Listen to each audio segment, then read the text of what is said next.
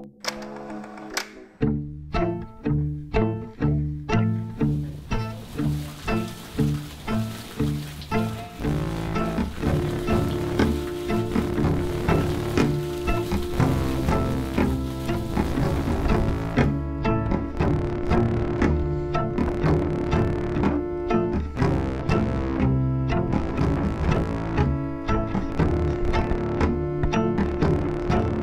name's Danny Bruckert, and this is Sixpoint Brewery, and we are in the process of making Hop Tech, an experimental hop IPA for Gizmodo. My name is Heather McReynolds. I'm one of the 6 brewers of Sixpoint Brewery. We are brewing Hop Tech 431 with experimental hops called HBC 431. They seem like a very, very interesting hop, and we are very intrigued to use them and discover a little bit more about what this hop is all about.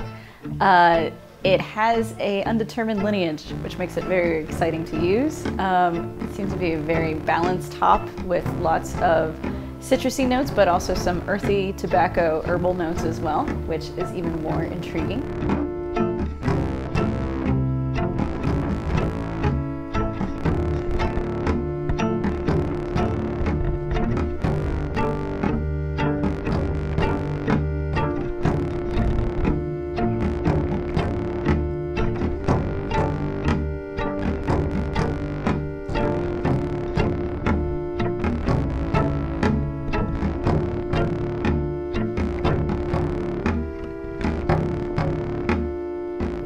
Depending on what kind of IPA we're working on, we will use different varieties of malt to either accentuate or balance out the hop flavor that we're looking for.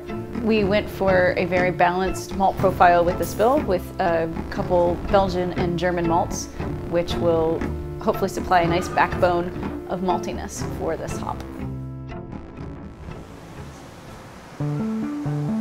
We have just gotten done mashing in the Gizmodo beer, and what's going on at the moment, the grain comes down this pipe, it enters a vessel called the mash tun, and in the mash tun the starches are going to be converted, the starches in the grain are going to be converted into fermentable sugars for the yeast to consume.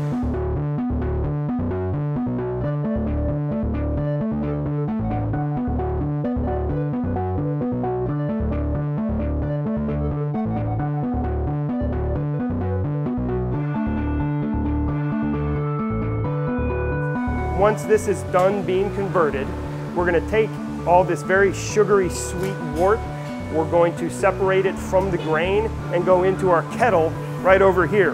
And in the kettle, this wort is going to be boiled for about an hour. Hops are going to be added, bitterness is going to be extracted, the wort's going to be sterilized, and once this process is done, we're going to cool the beer so that we can pitch yeast into it. You know, we really want to get a lot of the aroma preserved in an IPA. The whole notion of creating a beer with an experimental hop is something that came to us thinking about what would a beer of the future might taste like, what that might look like. A big part of the flavor profile of beers is the hops. Of course, there's many different kinds of hops, and the way that those are grown and created is actually something that people don't know very much about, but it's something that our hop growing partners are always innovating with.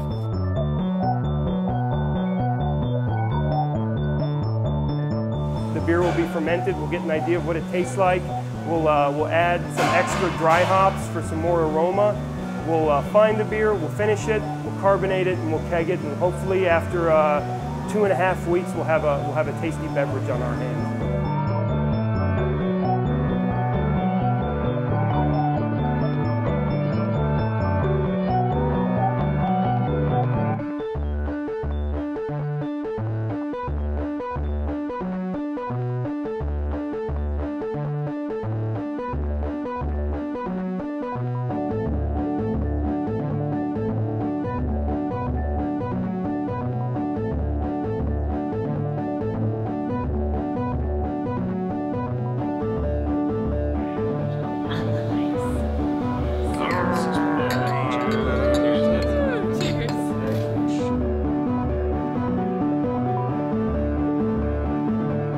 Right now I feel like I'm getting sort of a floral, honeyish type aroma off of it, you know?